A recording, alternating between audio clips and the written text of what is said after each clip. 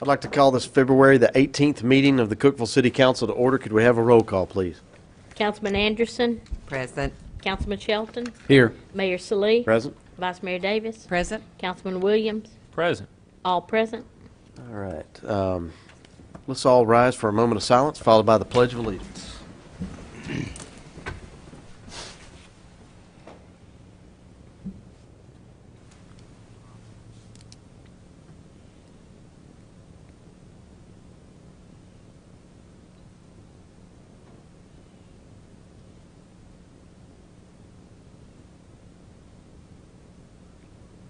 Thank you. I pledge Allegiance to the flag of the United States of America and to the republic for which it stands, one nation, under God, indivisible, with liberty and justice for all. Thank you.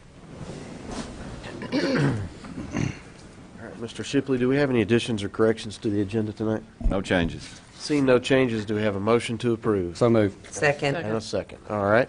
Any discussion by the council? Seeing no discussion, all vote. 5 yes votes, motion carries. Now to the old business portion of our meeting. Item 2, consider approval of minutes of council meeting held February the 4th, 2010. Do we have a motion to approve? So moved. Second. We have a motion and a second. Any discussion by the council?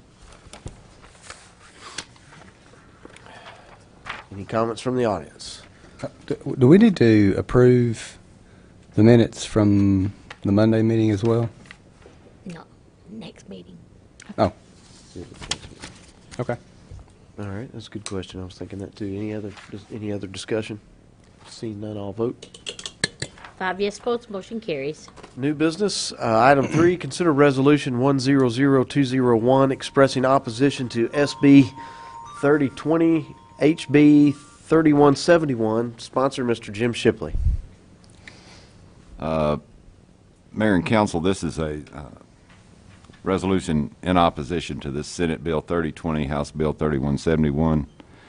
And the actual bill says that it amends Title 8, Chapter 27 of the Tennessee Code. In implementing the health insurance program and the group insurance plan for state employees, the state insurance committee or any contractor or third-party administrator that it may not use or authorize the use of an exclusive contract between any hospital and the plan or its contractor or third-party administrator. This section shall apply only to hospitals located in any county having a population of not less than 62,300, no more than 62,400, which is Putnam County, according to the 2000 federal census. And I've got several notes on the bill, but I thought I'd call on Mr. Mattingly, who is the administrator of the hospital, to address the council about this act. All right. Do we have a motion and a second? So moved. We have our motion and our second. Mr. Mattingly? Thank you, Mayor and members of the council. If it's appropriate, before I begin, I'd like to mark this very special occasion and wish Councilman Anderson happy 21st birthday. And, Times 2 or 3. so happy birthday. Thank you. Again, thank you, Mayor and Council. Here, in opposition, speaking in opposition of Senate Bill 3020 and House Bill 3171, the following points are why the Board of Trustees of Cookeville Regional Medical Center has also approved a unanimous resolution and forwarded it to you for your consideration. SB 3020 targets only Putnam County and applies only to hospitals located in Putnam County. In other words, Cookeville Regional Medical Center. We are the only hospital in the county. If approved by the General Assembly, SB 3020 will prohibit only CRMC from providing health care services for state employees through an exclusive contract in the future and does not apply to any other hospital in the state of Tennessee. CRMC does not mind competition, but this bill would eliminate our ability to compete. Senate Bill 3020 does not prohibit other private or public providers of health care services, such as an outpatient imaging center or an ambulatory surgery center, from entering into an exclusive contract to provide health care services for state employees. Senate Bill 3020 implies that an exclusive contract to provide health care services for state employees is a bad thing. Actually, it's a good thing. An exclusive contract for health care services requires significant discounts on the part of the health care provider, and in this case, Cookeville Regional Medical Center, for the payment of the services provided. An exclusive contract actually saves money for the state employee, the health plan, and the state of Tennessee. Senate Bill 3020 appears to be a private interest bill intended to benefit a particular private provider entity of healthcare services located in Putnam County. Senate Bill 3020 is not in the public welfare, as stated in Section 2 of the bill, for state employees, the citizens of Cookeville, Putnam County, or the Upper Cumberland region. The mission of Cookeville Regional Medical Center is to provide health care services to meet the needs of all of the people of our community and our region. As the only public hospital, the only designated Medicare rural referral center, and the only safety net hospital for underinsured and uninsured in the community and the region, CRMC provided over $21 million in charity care and uncompensated care for beneficiaries of government-sponsored health programs last year alone. CRMC must preserve its ability to treat all individuals regardless of their ability to pay. CRMC has a long and a very proud tradition of serving the public welfare. As a public hospital and regional medical center, it is CRMC's mission, obligation, and privilege to serve all the people of our community and region, regardless of their health plan or payer status. Unlike many private health care provider entities, CRMC does not have the luxury of selecting only those patients with a commercial health plan or the financial means to pay for health care services. Senate Bill 3020, if approved by the General Assembly, will have a significant and negative impact on CRMC's ability to continue its mission as a public hospital and a regional medical center, providing advanced health care services, emergency medical care services, call coverage, and serving the health care needs for all the people of our community and region.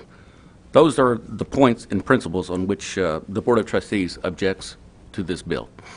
May I answer any questions for the council? Thank you, Mr. Mattingly. I just had a question. If I understand this correctly, this House bill, or in the Senate version, would not require any other competing entity or any other entity in the city of Cookeville or Putnam County from seeing charity care as we have to see it. Is that correct?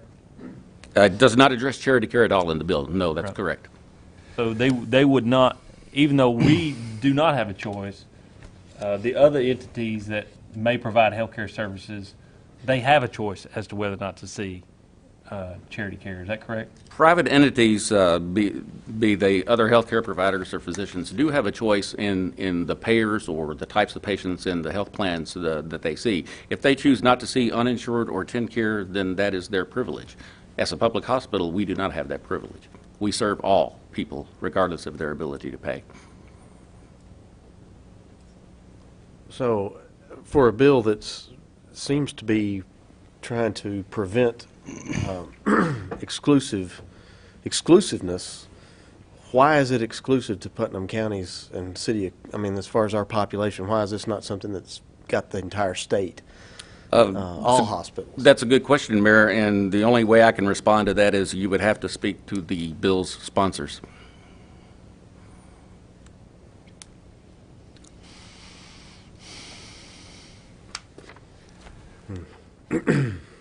So there's no, based on that, there's nothing else that you've seen that specifically deals with, that levels the playing field of apples to apples, per se. I mean, this doesn't do that. It's Oh, not this about definitely doesn't do competition this. at all. You have to understand a couple of things, if I may. First of all, health care in the U.S. is not a free enterprise system. It doesn't function like the rest of the free enterprise system, and that's because the federal government and the state governments buy and pay for the majority of health care that is consumed in this country. For example, at Cookeville Regional Medical Center, over 75% of the care we provide are for government-sponsored health plans, Medicare and TennCare, and charity care. So therefore, those prices are fixed. But there is no negotiation with federal and/or state governments for the prices we receive for the services we render for Medicare or TennCare beneficiaries. As a matter of fact, with the most recent budget submitted by the governor to the legislature, there is a line item in the budget of over $200 million to be cut from the current TennCare program. So that's another added challenge that we will have as a public hospital, is to address all patients, and we will continue to do our service and treat all TennCare patients, despite those proposed cuts. It's been said that this would eliminate what would be a monopolistic agreement between the hospital and others, or something like that.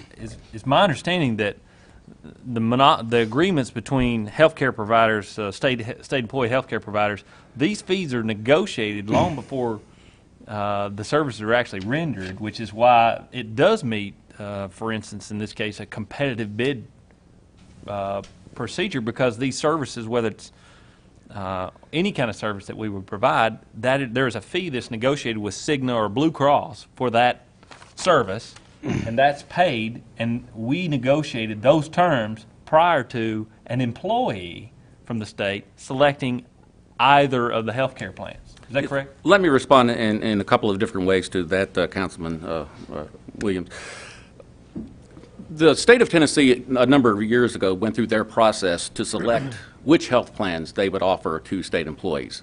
And at the end of that process, they selected Blue Cross Blue Shield of Tennessee and the Cigna Health Plan to offer for state employees. So first of all, it was a competitive process on the state's part to select health plans for their employees.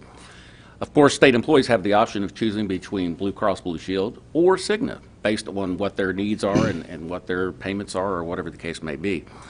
And so, in that respect, there is choice. Also, I would say, although we do have an exclusive agreement with Cigna, it does not, as any health plan, it works the same way for any health plan, our health plan, your health plan. If you stay within your health plan, you are going to receive care and payment under that plan for the negotiated rate. But if you go outside, if you choose to go outside of that health plan, which you have the ability to do, and so do state employees, just because we have an exclusive contract with Cigna does not mean that they have to choose us. They can choose any health care provider that they would like. Now, when you go outside of your network, your health care plan, more than likely you're going to pay more money. But that's a choice that you make when you go outside of that plan, which is why, in this case, a exclusive contract is good because of the significant discounts that the beneficiaries or the enrollees under Cigna receive by contracting with our facility. But furthermore, it's inferred that that one rate is higher than the other when, as a hospital, you don't know what the reimbursement rates are for both entities, do you? Or No. I mean, the idea of it being good for one, bad for the other, we don't know whether you're a state employee and you're with Blue Cross and you go to a different place to have a service done, or whether you're a state employee and you're with Cigna and you go to a different place, that you're not paying more or less because those fees or those rates are confidential. Is that correct? That they're confidential in that we cannot share prices or with one another by hospital to hospital. That's illegal, obviously, right. So we cannot do that. And again, getting back to the point that, healthcare is not a free enterprise system. It's not like going into a fast food restaurant and before you have a menu of food and beverage items and it's got the price there. Unfortunately, in healthcare, it doesn't work that way. I wish it did. It would be a whole lot simpler for everybody involved, our patients, us, everyone. But that's not the way healthcare reimbursement works at the federal, state, or commercial level. We have different payment rates for Medicare, for TennCare, and basically for every commercial plan that we have. So that's why healthcare is a little more complicated when it comes to reimbursement. Let me also add this, if I may. Exclusive contracts between health plans and hospitals is not unique to Cookeville Regional Medical Center. It's not unique to public hospitals. Other hospitals throughout the state of Tennessee, be they public, private, or for-profit, many of them have exclusive agreements with health plans to provide services for members of that plan. So it's not like we're doing something that no one else in the state is doing. This is done virtually across the state of Tennessee. We as the City Council obviously represent the citizens of Cookeville, and the citizens of Cookeville own this hospital, the taxpayers of Cookeville. And, I just strongly oppose this direct attack upon our hospital by these local elected representatives. And I really have to question the intent and spirit of a bill that only targets Cookeville Regional Medical Center and was introduced without the knowledge or consultation of either you, your hospital, the board, you yourself, any of us, or the direct city of Cookeville. So I just find it in, in very bad judgment that this is being presented and seemingly done without any of our input to the detriment and harm of our very medical center that serves not only our city and our county, but a region of 300,000 people.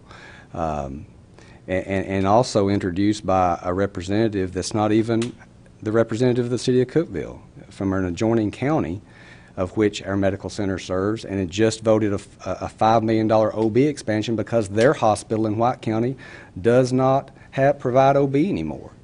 And so I just find this really hard to understand, and I'm very thankful we're sending this resolution to the House and the Senate, and in hopes that better judgment will prevail and this can be defeated.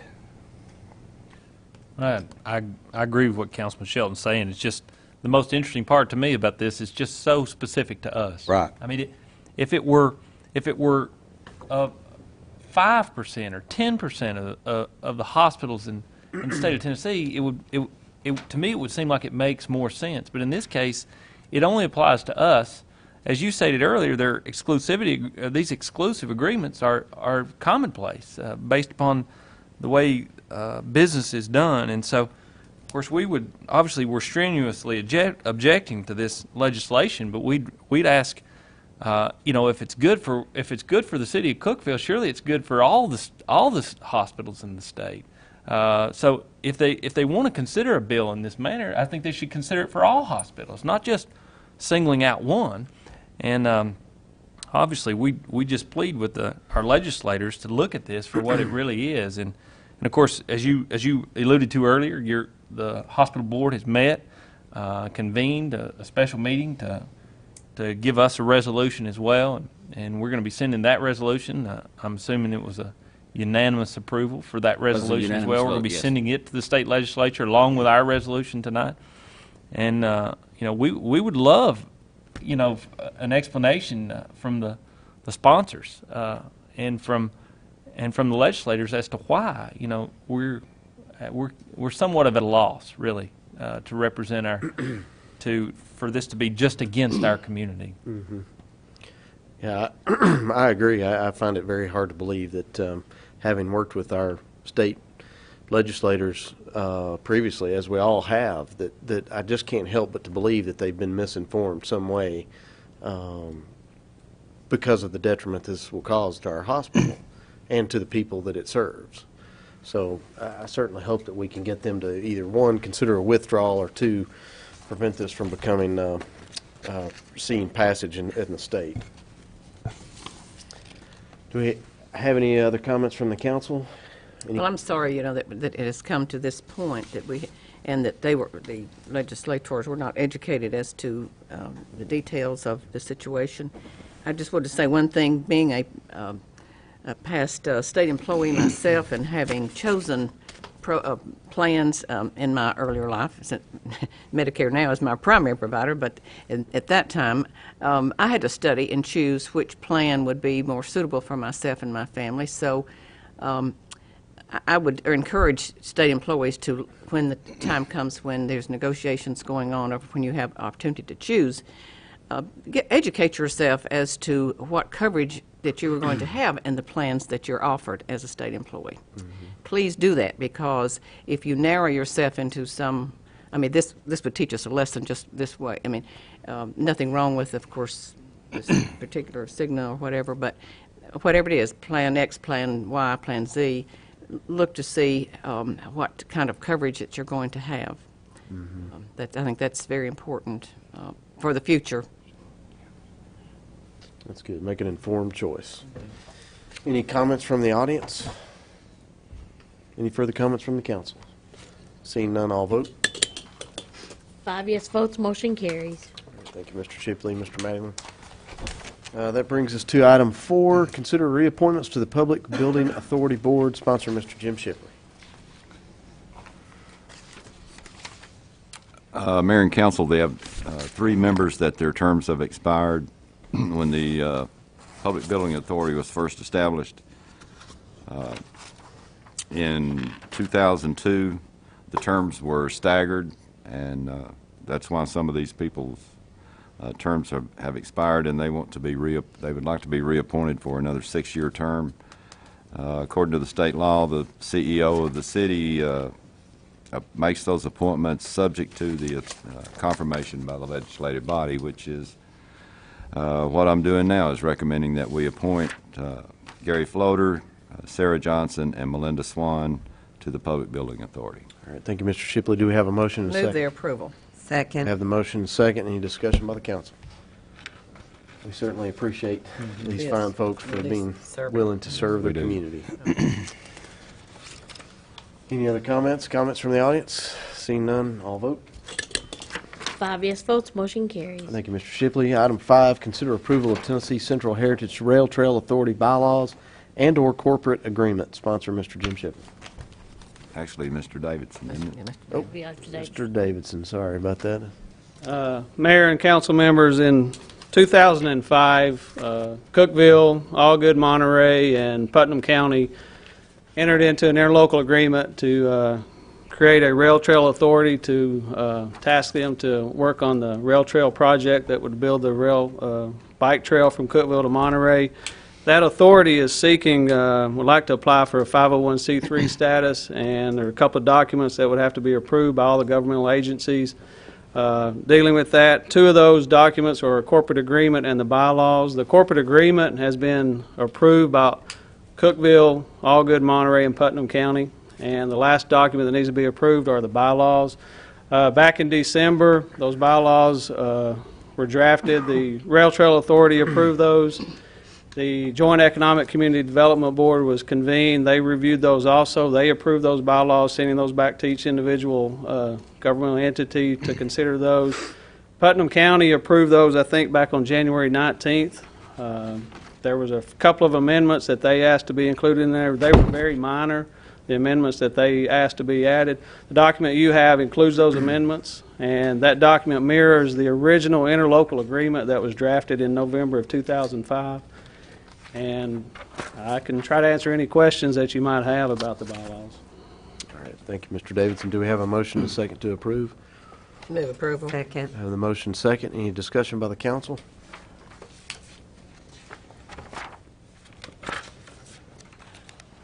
Any comments from the audience? Seeing no further comments, all vote. 5 yes votes, motion carries. Thank you, Thank Mr. you. Davidson. Item 6, consider awarding bid for the Dogwood Park Irrigation System, the Leisure Services Department. Sponsor, Mr. Rick Woods. Mayor, members of council, we advertised and received bids for the irrigation system for Dogwood Park. We received 3 bids, and we would recommend Swift Construction being low bidder, meeting specifications. I recommend your approval. Thank you, Mr. Woods. Do we have a motion and a second? So moved. I have our motion second. Any discussion by the council? When do you anticipate this being done or started? I'd like to hear the answer to this myself. Yeah. They make you just lay it on top. I and let wish it we sink knew. into the ground. Not so sure we're ever going to need an irrigation. The bid price is good for 8 months, so we know that. And the first thing that's going to be done, we still have a little bit of earthwork to be done there, and the fountain is ready to go. Not ready to go, but we're ready to begin work on that. So we also have some landscaping that's going to need to be done as the irrigation is done as well. So I'd be afraid to give you a date. Okay. Just want to clarify, a lot of these improvements that we're doing to the at the park are grant funds that we've gotten in lieu of us actually having to pay. One of the questions that I get most often about the park is, where are we coming up with all this money for the park? Well, the issue here is these are grant funds that we're getting, that we're spending in the park to make these improvements. And so I think it's very important for us to continue to reiterate that as it relates to cash flow and where the funds are coming. We're not spending this money that's the taxpayer's dollar per se. It's monies that were granted from the state. So I like to say that every time we do this, just to clarify. Very good. Any further comments from the council? Comments from the audience? Seeing none, I'll vote. 5 yes votes, motion carries. Thank you, Mr. Woods. Item 7, consider awarding bid for the refuse and cardboard containers. Public Works Department, sponsor Mr. Greg Brown. Mayor and council, we recently advertised and received bids for refuse and cardboard containers. I would recommend the low bidder in each item be awarded the bid, which is Waste Equip and Baker's Waste Equipment. All right, do we have a motion and a second Move to for approve? approval. We have a motion. We have a second? Second. And we have a second. Any discussion by the council? Any comments from the audience? See none, I'll vote. 5 yes votes, motion carries. Thank you. Thank you, Mr. Brown. Item 8, consider approval of, consider approval of proposal for leak detection services. Water Quality Control Department, sponsor Mr. Ronnie Kelly. Mayor and council, we've taken proposals to perform a leak detection survey on a portion of our water distribution system and have received 2 proposals. We would recommend the low proposal of Richards LMC of $13,530. All right, thank you, Mr. Kelly. Do we have a motion and a second? Move approval. We have a motion and a second. Any discussion by the council? Any comments from the audience? Seeing no comments, I'll vote. 5 yes votes, motion carries. Thank you, Mr. Kelly. Item 9, consider awarding bid for the Ridgedale TTU area various, various sewer rehab projects. Water Quality Control, Mr. Ronnie Kelly. This is some projects that we annually try to get done on the sewer rehab, and we've broken it down into three contracts. The first contract consisted of some new sewer line. It's about 1,100 feet of sewer extension out on Ridgedale Drive. There was some 2 or 3 parcels out there. Their septic tanks failed. We've had the state go in and look. They can't. They have no option to do it. It's fairly easy for us to extend the line up, so we put that in this bid. We're going to replace some 10 and 12 8-inch pipe over at Tennessee Tech drainage basin around the pump station. That's contract 1. The James Bush Construction was the low bidder, $97,614. On the second contract, it was a manhole rehab. We have some manholes around town, various places that deteriorate over time. This contract will come back in, spray wall with epoxy coating, and get those back up into shape. Spectre Tech was the low bidder, $110,260 on that contract, number 2. And then contract number 3 was sort of the final portion of the Tennessee Tech basin, drainage basin, where we will go into the last, I'll pull up a map, but it's hard to see. They're sort of bounced around all over the city, so that last one, the big one, is $421,000, and its rentals inliner. It's basically TVing the last sections of those pipes around Tennessee Tech, and then rehabbing what we find that needs to be rehabbed. And we'd recommend approval on all of those contracts. All right, thank you, Mr. Kelly. Do we have a motion and a second to approve? So moved. Second. All right, we have a motion and a second. Any discussion by the council? Mr. Kelly, on my spreadsheet, it shows a low bidder of Bush Construction. Contract. I think, let me look at that. I should have made you guys next copies, because I think when I talked to Kathy, you hadn't made the on contract number 2, Oh, okay. contract number 1. 2. Number 2 shows Bush, they didn't meet specs, and that was a revision that I thought Kathy said hadn't made your all's copies yet, so. Yeah, he Well, it's had his okay. It was book. just, He had his I book. took my book says home. so. Okay. Yeah, I did too. And so it was just highlighted in here. I just want to make sure there wasn't Okay, a yeah. question. Spectre Tech So- was the one, the low bidder meeting specs. Okay. Bush Construction did not meet the spec Okay, on that Got the- contract. Yes. very good. Any further discussion by the council? Any other comments? Seeing none, I'll vote. Thank you. 5 yes votes, motion carries. Thank you, Mr. Kelly. And that concludes our new business portion of our meeting. And at this time, we have a hearing of citizens and/or delegations. We invite you to come and share your ideas and comments to the city council. We're glad to give you up to 3 minutes.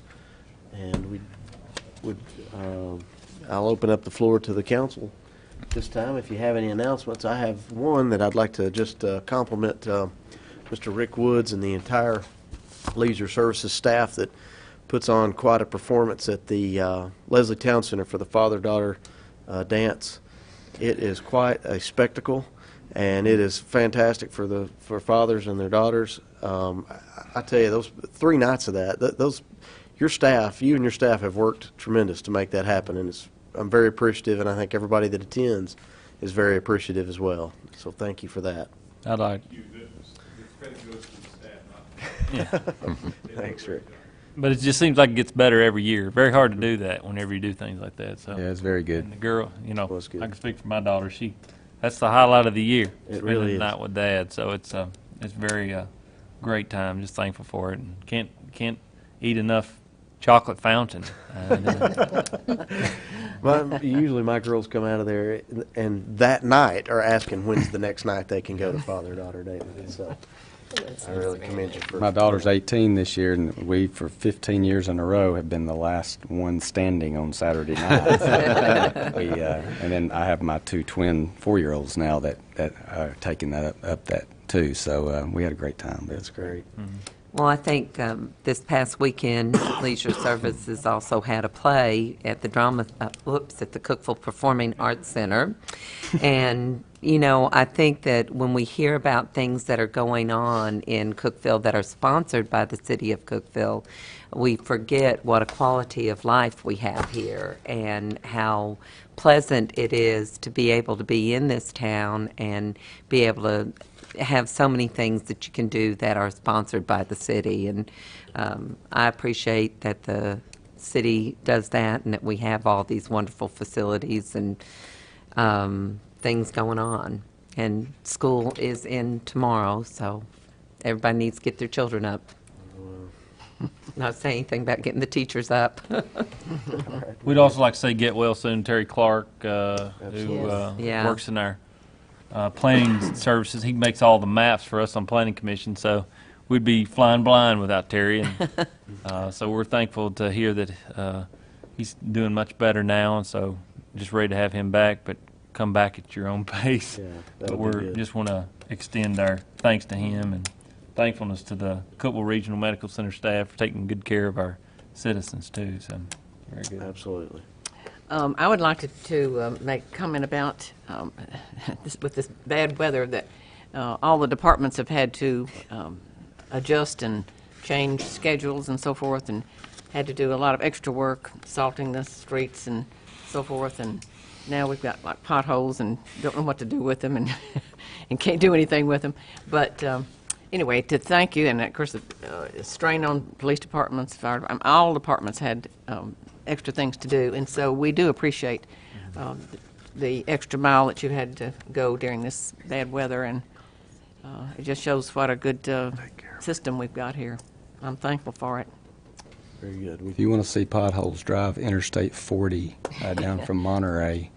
It's awful. Well, everybody's got them, so it just, Well, there's not any, we're it'd be lucky. interesting to hear, what's going to be the plan to, you can't do anything yet, right, Mr. Brown? I mean, you have to wait till, yeah, got to wait till you can Gotta wait make some till of that you get stuff to asphalt. put in the holes. Yeah. Very good. Any other comments? Seeing none, I'll entertain a motion to adjourn. So move.